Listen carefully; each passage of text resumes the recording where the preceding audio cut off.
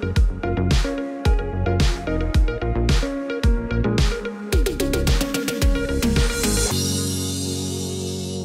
is not only about beaches, it is not only about plantations.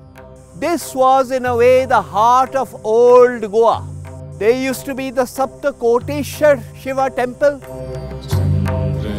There was a Ganesha temple, there was a Mahadevatemple, there was a Sansad. Normally whenever a tourist comes, he's blinded by the churches, beaches and various other things here in Goa. But they are not aware of the fact that we have got a very rich history which goes back to Harvelum, that is 4th century AD.